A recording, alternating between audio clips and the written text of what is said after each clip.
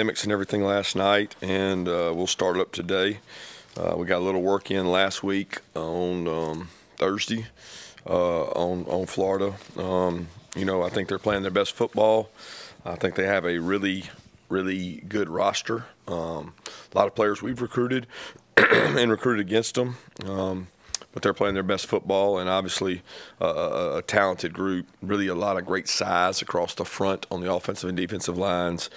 I think Billy knows that's where the key is in the SEC in terms of length and size. They play a lot of players on defense. They've had a lot of guys play up front.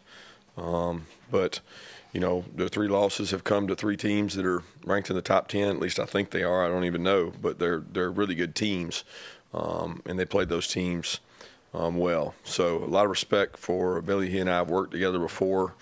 I think he's building a really good program down there, and he is a tremendous football coach. And he does not leave any box unchecked, I can assure you of that, and know a lot of their staff. So should be a great game in Jacksonville. It looks like it's going to be great weather. It's always a really tough, hard-fought game. I think it'll be one of the most physical games we play all year. Yeah, Coach, have you seen Florida's offense evolve at all with Lagway now as the starting quarterback and full-time guy? And where have you seen him grow throughout the year as a true freshman? First off, he's a tremendous talent. His arm talent and arm strength itself is elite. He has great size. He can make all the throws. He's got a couple, really wow throws. I think for his age and experience, he's ahead of his time in terms of his pocket movement management. A lot of freshmen abort the pocket and run out of it. He does a good job stepping up through it, and he's made several plays where he trusted the pocket and steps up and makes really good throws. Threw the deep ball really well. Obviously, last game against Kentucky. It's not so much the change. Obviously, he has a running ability, but Graham was a good athlete too. So it's not a huge change between the two in terms of what they ask him to do. I think he's capable of making explosives, and they got the extra element in the quarterback run when they need it. They don't do it a ton, but when they need it, he can do it, and he's large. I mean, he's big. He's hard to tackle. Hey, Coach, over here. Have y'all heard any word back from the SEC regarding any appeal as far as Dan Jackson and Jonell Guerra go for the first half of the game? Yeah, I'm not really focused on that today. I mean, I'm not really worried about it. I mean, it is what it is right now. Our guys are trying to get ready for Florida, and we're going to prepare to play Florida. Yeah, Kirby, Jadan Baugh, freshman running back for Florida, had a really impressive game against Kentucky. What did you sort of see from him in that game and what he brings to the table? Yeah, I've known Jadan a long time. He's a tremendous talent, a great athlete. Saw him his 9th grade year here in our 7-on-7 camp, and what a great athlete he was then. He was playing safety and knew he would grow into something. He was a big kid then, but he's gotten so much better. He's explosive. He's twitchy. Hard to tackle. I mean, runs physical. And he's had a great year, but he had a great game against Kentucky with the opportunities he got.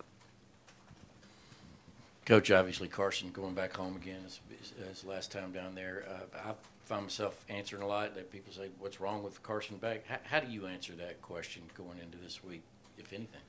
Yeah, I don't answer it because I don't think anything's wrong with him. I mean, he hasn't played perfect, but nobody does. So I'm very comfortable with where Carson is, and in terms of his leadership, his practice habits, the things we're asking him to do, I think he's doing a good job of those. I was going to ask about Carson also. He had said after the Texas game that he has to play better. What areas do you guys want to see improvement from him? Well, I think he's going to own that regardless. If you ask a kid that, they're going to say that. He does need to play better. We need to coach better. We need to execute better. We need the people around him to play better. But that's the ownership that a quarterback takes, and I wouldn't expect him to answer any questions like that any other way. Coach, looking at Florida, you said they're playing their best ball right now. Where have you seen their biggest growth since early in the season? Well, I think they're executing at a higher level. They're making explosives, which those #1 indicators to win and loss, turning it over a little less. They've been, they played a really clean game against Tennessee at Tennessee, which we all know is a really hard place to play. And they've got more and more guys. I mean, some of their portal guys have stepped up and made more plays. So very impressed with how they're playing more confidence to me on defense and really flying around.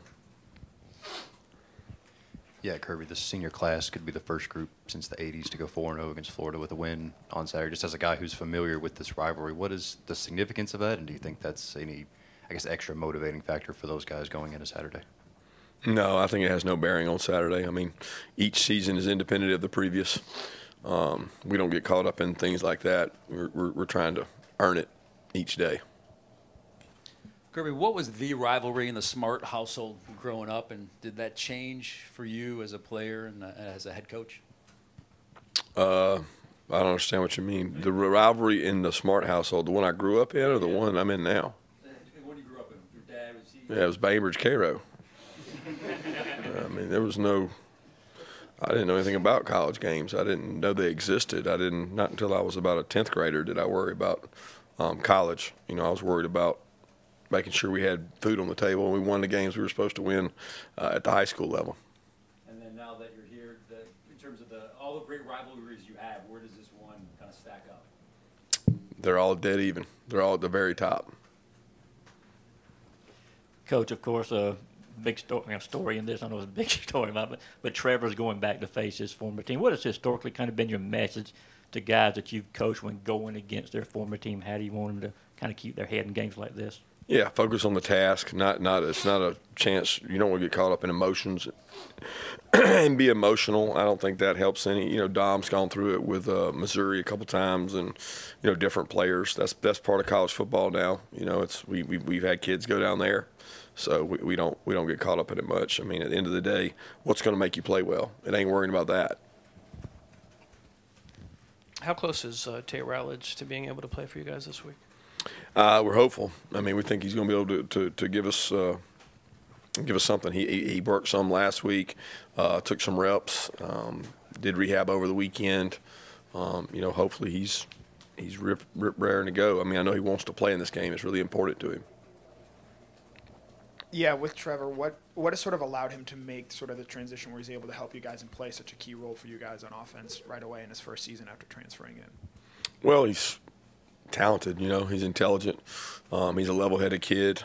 He's a good leader. He's a great kid. So, I mean, I think those qualities help anybody play, but he's older than a freshman. He came into a system that's, not that far off from the one he was in terms of offense. It may be different words, but a lot of the same plays. So I think he transitioned well. Kirby, the data shows that there's been a lot more close games in conference play this year than in past years. Is there anything that jumps out to you as reason why? Is it an NIL portal effect? Our defense is getting better at stopping offenses, or what? Yeah, I don't have a great explanation for that. I think there's more talent in our league than ever before in terms of accumulation of talent, whether it's from lower divisions, other teams. I mean, every team we play, they give me a sheet of the portals, and it seems to be more and more players from other conferences or even our conference that left and went to a team within our conference that we play, and the teams are better. I mean, it's just, and I don't know that teams have as much depth. I know we don't. We don't have as much depth as we've had in the past, so that depth is shared out, which may create some more parity there.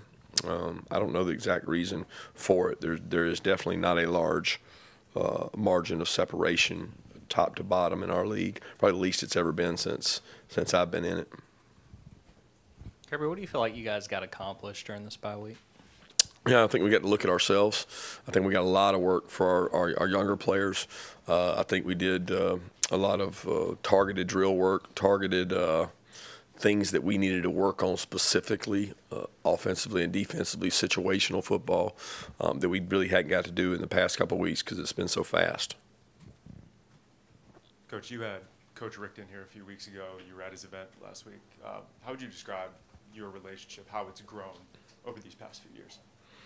Yeah, I initially got to know Coach Rick when he hired me, and worked a year on his staff, and have known him for a long time. He and Catherine and their family, and son John, who is a quarterback coach and does a great job over at Prince. So they have a tremendous family. He's a tremendous man. The support he's shown for this community and what he's done for so many others. I mean, there's so many lettermen that come back that played for him that it's important that we embrace them, because I'm a letterman. I've come back here for years, and I want those guys that played for him to feel comfortable they can come back home, and him being here helps that. Coach, can you give us your thoughts on the development of Sam Mpemba, Damon Wilson, and Gabe Harris? They came in with a lot of fanfare. We're starting to see their names called more and more. Can you give us your thoughts? Yeah, all three of those guys are they're similar in the fact they play the same position. They're different in their makeup and their kind of their strengths. Each one has gotten better. I think Chadaro's done a great job developing those guys. We've seen Damon increase his role this year from last year, and he's continuing to get better. And Gabe has given us a solid guy in some positions that we've struggled in. We've had some injuries at the position that Gabe's been asked to play, and Sam's continuing to develop. He probably had the furthest to go from a standpoint of he'd been an offensive player some of his high school career and was really just starting to play more and more on defense. But I'm pleased with all three of those guys. Coach, two-part for you. One, you mentioned the Mississippi State game warm-ups, I think, and you've said before the pregame at the neutral site isn't quite the same as a home field. One, is there anything you change up or anything you can do to get a better pregame? And two, if you could address just Michael Williams and the impact and what he's allowed you to do with him back in the lineup more full strength. Well, Michael's still not full. I mean, he wasn't last week in terms of full strength and all the way back. I want to be clear on that. I mean, I think people look at the output against Texas and think he didn't play a lot of snaps, and he didn't play probably the 100% role that he was playing against Clemson. We think he's going to be much better this week. We did a lot of rehab with him last week, but I don't know where he is. What does he allow us to do? He gives us depth. He makes everybody else better around him. He's certainly a hard player to block, and he plays the run and pass well. So I'm happy to have him back. I just hope he is 100%. I don't understand the other question. You said something about Mississippi State. Well, you mentioned the pregame when you watch your players in the pregame. Maybe it was Auburn. Maybe I misspoke. But one of those pregames you weren't pleased with the intensity level, and you said before that in this stadium with the 50-50, you don't sense the same intensity in the warm-ups that you maybe get at a home game. Yeah, it's different. It's a different vibe. It's no relation to home or away. It's just a different, it's a different vibe because it's a different fan base a little bit. I mean, it's not a home field for anybody. It's a more of an NFL type feel to it because a lot of people don't come in until kickoff. But that's just more about managing it. It's not a complaint. I mean, it's just a fact. Kirby, you had a lot of national kind of spotlight games. Is it hard when you have a schedule like you do to keep your team, peak performance week after week, when the schedule rolls around? Yeah, I don't know. I don't know that we have peaked. I hope we haven't. I think you're constantly trying to get better, and that's our pursuit of the best version of ourselves. And we haven't reached that with this team. We haven't reached our best. We're trying to get better and ascend in every area and grow and create more depth. We've got opportunities to do that this week and weeks coming forward. But I'm not here to complain about the schedule. Coach, we're going to talk to Arian Smith and Chaz Chambliss. Can you talk about guys who, there are times they weren't playing, but they developed, they stuck around. Can you talk about their journeys and their development, what you think of them?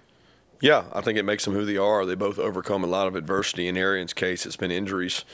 He's had lots of injuries in his career. He's worked really hard to create a role for himself, whether it's special teams, playing wide out. He's just a hard worker. He comes to work every day and does it the right way. Chaz is the same way. He embodies this program. He's tough. He's physical. Guys will tell you around the team he's not afraid of contact. He seeks it. And he's led better this year than he ever has in terms of demanding excellence from the guys around him. And I don't think he was comfortable doing that prior to this year, but I've seen it come out more and more with him. To follow up on Arian, he's y'all's leading receiver right now. Just what does he bring to this offense and the element that he brings to it? Well, I think he brings consistency in terms of he's been in the offense. He understands it. He has vertical speed. He's become a much better route runner in his last couple years, and he's worked hard to develop at that and grow at that. And just really happy for him and pleased for him to keep working. Time for one more question if anyone has one. Okay, Coach. Thank you. Thank you all.